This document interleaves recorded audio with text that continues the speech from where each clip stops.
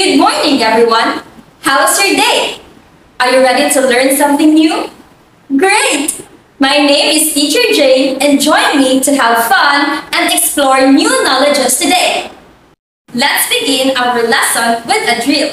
The instruction is identify whether the given picture is a mass noun or a count noun. Again, identify whether the given picture is a mass noun or a count noun. Are you ready? Great! Let's start with picture number 1.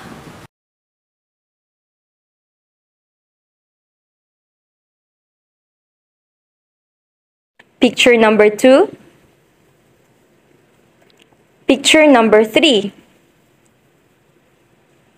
Picture number 4. Picture number 5. Picture number 6. Picture number 7. Picture number 8. Picture number 9. And lastly, picture number 10. Now let's see if you correctly identified the given pictures.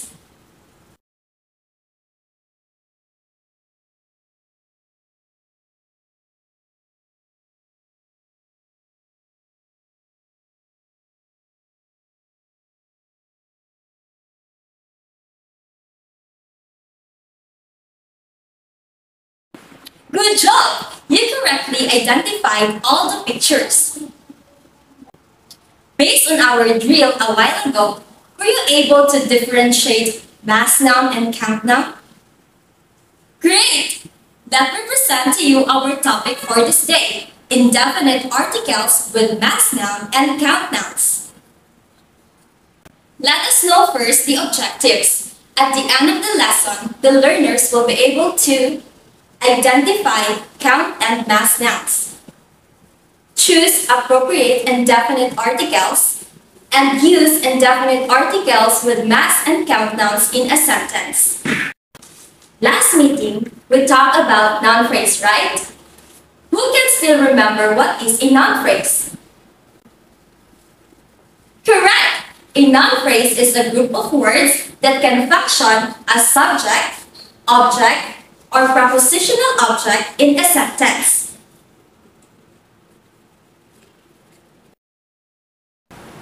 How can we form a noun phrase? This is how we can form a noun phrase.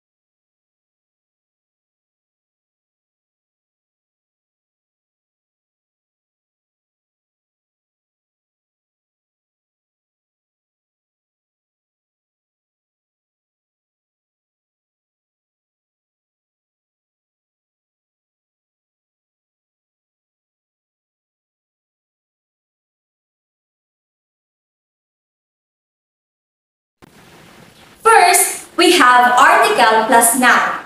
Can you give me an example of an article plus noun? Great! A pen, a paper, an orange. Second is determiner plus adjective plus noun. Can you give me an example? A wonderful night. The green apple. Third is the possessive pronoun plus adjective plus noun. Her lovely shoes. My pink notebook. And for the last one, demonstrative pronoun plus noun. That box, these mangoes, those slippers. Now, let's have an activity. I have here an excerpt from the story entitled The Teaching Begins by Tagore. All you need to do is to find noun phrases in the given excerpt. Identify each noun phrase whether it is a count noun or a mass noun.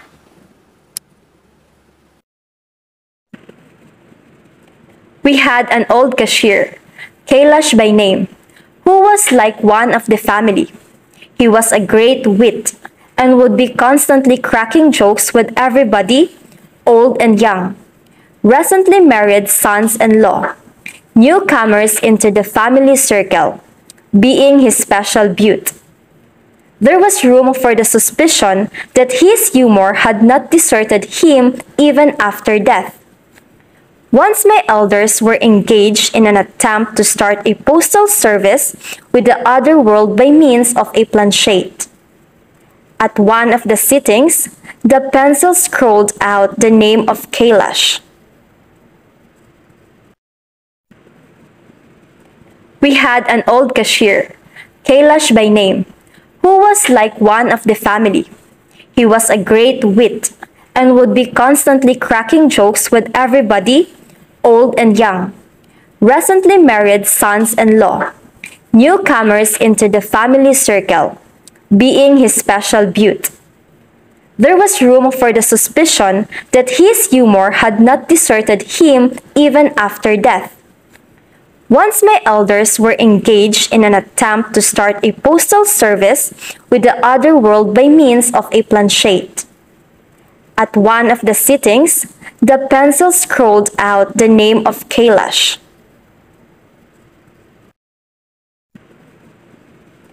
We had an old cashier, Kailash by name, who was like one of the family. He was a great wit and would be constantly cracking jokes with everybody, old and young, recently married sons-in-law, newcomers into the family circle, being his special beaut. There was room for the suspicion that his humor had not deserted him even after death. Once my elders were engaged in an attempt to start a postal service with the other world by means of a planchette. At one of the sittings, the pencil scrawled out the name of Kailash.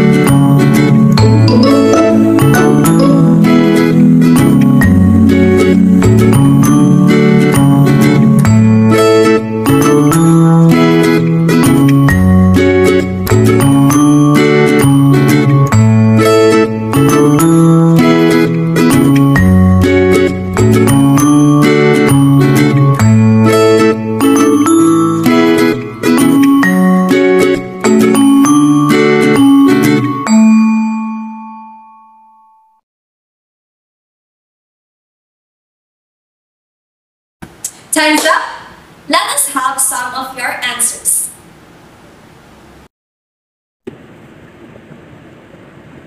An old cashier. Count noun. The family. Count noun. A great wit. Mass noun. His humor. Mass noun. An attempt. Mass noun. My elders. Count noun. A planchette. Count noun. Great job! All of you were able to look and identify the noun phrases you found in the excerpt. Now, let's comprehend. What is the difference between mass noun and count noun?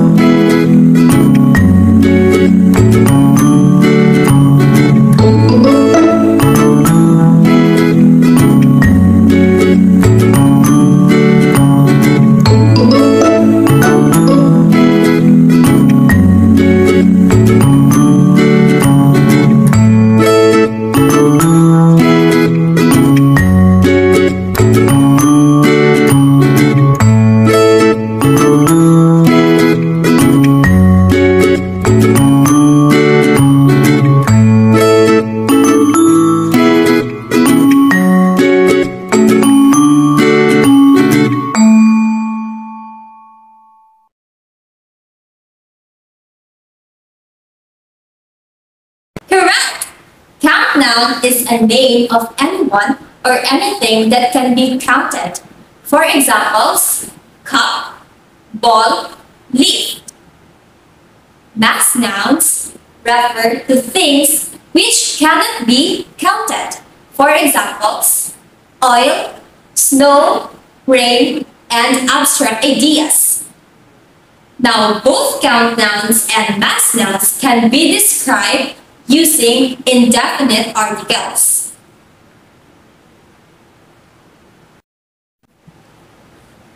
What are indefinite articles? Indefinite articles are modifiers of noun that refer to general things and not specific ones. The articles are a and an. Look at how they use in the examples. A laptop, a school bus, a history books, an embellishment, an exotic ring, an ill-equated fruit. When to use indefinite articles? The rule is use an before a word beginning with a vowel sound, not letter. It doesn't matter how the word is spelled. It just matters how it is pronounced.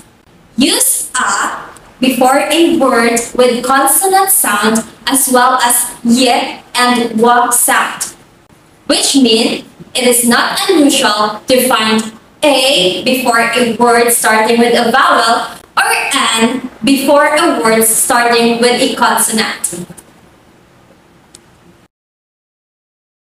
Were you able to get the idea of indefinite articles with mass and count nouns? Good job! Now, let's measure your understanding by doing this activity.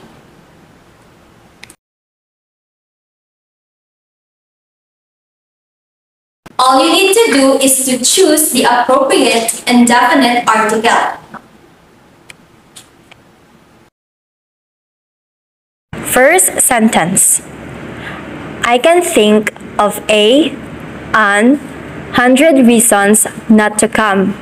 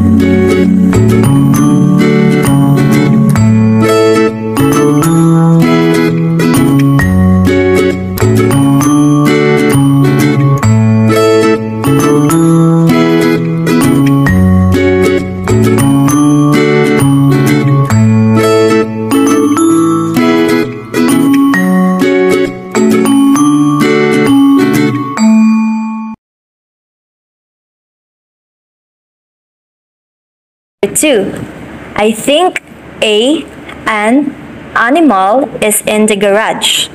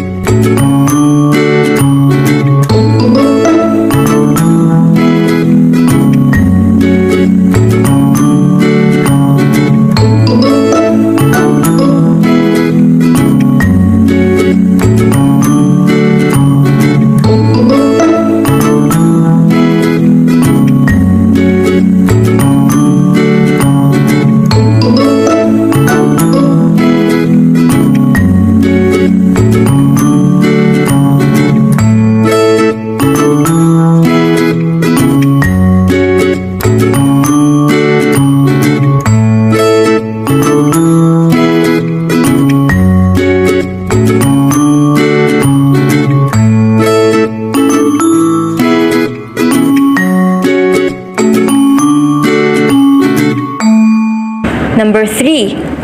That man is an scoundrel.